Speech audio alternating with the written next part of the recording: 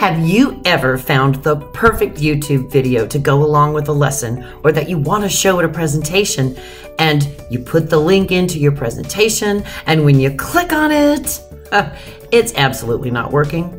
That is so frustrating when the internet's down, but a good teacher and a good presenter know that you should download it just to cover your backside.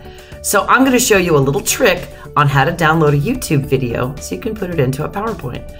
So I've got the YouTube video that I want here, and you can see I've put the cursor between the dot, between www dot and the Y in YouTube, and I'm going to type 2 S's and hit the enter button.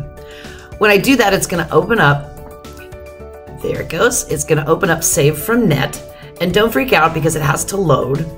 And you're going to see all of this. They love to give you ads, but here's the important part. If you're okay with slower download speed, feel free to download video in browser. Yes, please.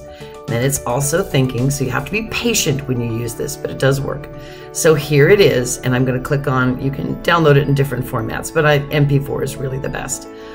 So I clicked on that, and now it opened up a second one, which is just going to try to sell me something. So I'm going to close that tab, and here is my video.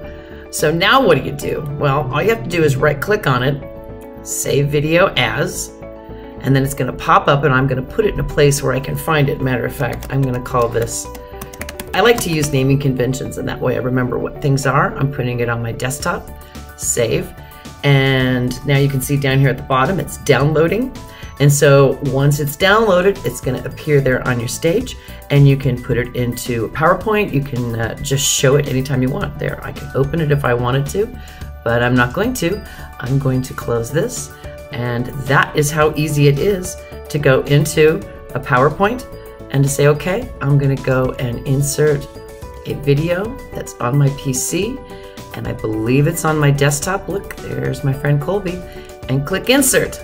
Boom. It's a little small, but that's okay. I mean, the important thing is when I go to show it, it's actually going to play.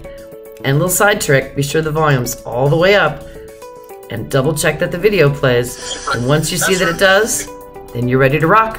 And that is today's Teachable Moment.